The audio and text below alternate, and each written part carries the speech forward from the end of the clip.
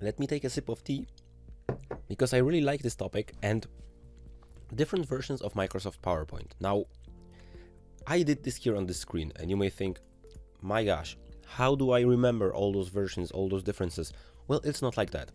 If you are on the current versions and if you are starting on those versions, those previous ones are irrelevant to you. I just would like to highlight that until Office 2003, we didn't have this ribbon system, which is like that. Previously, we had the options right here, and we didn't have this nice distinction between categories. Since Office 2007, this version for Windows, this system has been introduced. And now we are designing and preparing everything by selecting the appropriate function here on the top side in the ribbon, selecting it, and then working with it. Office, approximately, the Microsoft did a new version of the Office suite. About each 3 years a new version is appearing, and right now the 2019 version as well will be the newcomer in a few months. What I'm really angry and mad about is that for Mac versions, the Mac versions wasn't exactly the same as the Office versions, and this is a completely bad play by Microsoft, because I believe the Mac version and the Windows version should be identical. From what I heard, the newest version, Mac 2016 version, and if there will be a 2019 version, they are trying to merge the versions together and make them very similar. Why am I telling you this? Because plenty of you possibly will use a Mac computer to work with PowerPoint. This is absolutely no problem. You will be able to do 90% of the things which I teach here, but I cannot vouch that everything will be exactly the same.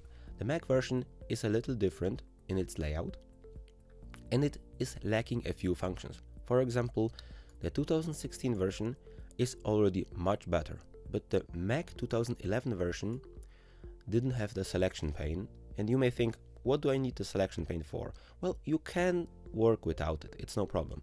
Just the selection pane, I'll show it to you. I'll click select selection pane. It's a little pane here, and this pane shows me all the objects which are on this screen. For example, if I click on this, I know that this is rectangle 3. I can even go into here and I can rename it.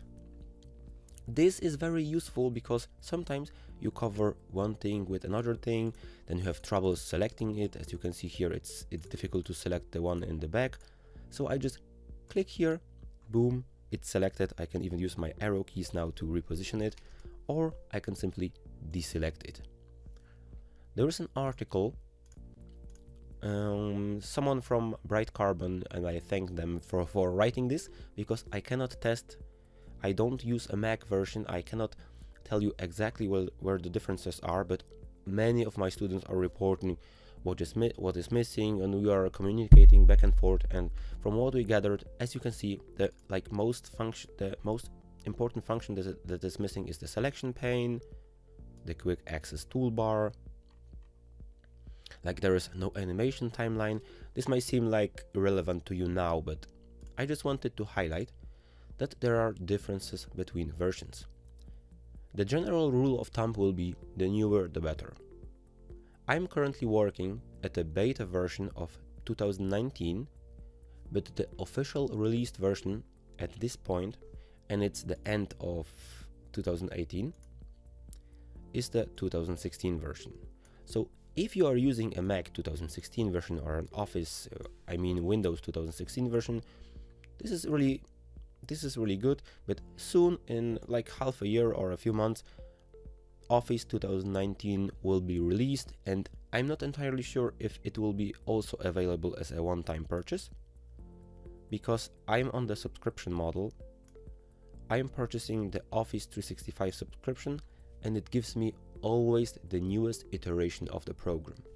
Also, people who did buy the one-time buy Office 2016 version didn't get all the newest updates which the Office 365 subscription model gets. So it's always beneficial to use this version, but it's really not as crucial.